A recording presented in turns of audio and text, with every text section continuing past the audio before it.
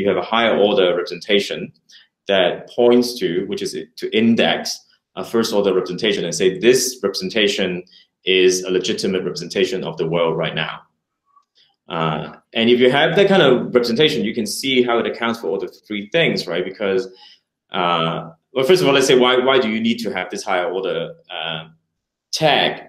Because, well, your first order representation, that is your visual neurons, fire for different reasons, right? You can fire because you are seeing things. You can fire because there's spontaneous noise, which is huge. You can fire because you are doing, top-down imagination. You can fire because you are hallucinating. You can fire because you are dreaming. You can fire because you're holding something in working memory, for instance.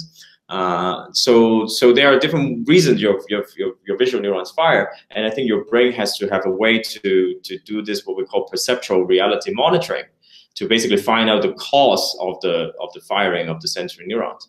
And so when it identifies, okay, these neurons are actually not caused by me, it's not noise, it's triggered by the external world right now. Let's say you have this system, call it a metacognitive system, and that does that. Once it's a subpersonal level process.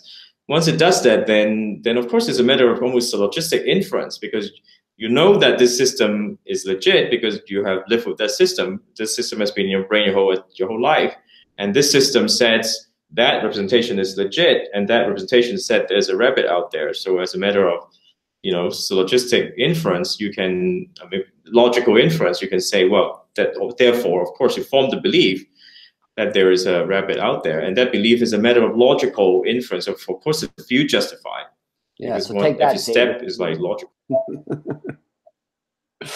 I was making a Davidson. Sorry, say again. I said, take that, Davidson.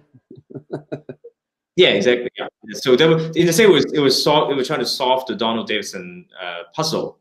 Donald Davidson has this famous passage that said, like, percepts are not propositional, and only propositions can justify other propositions.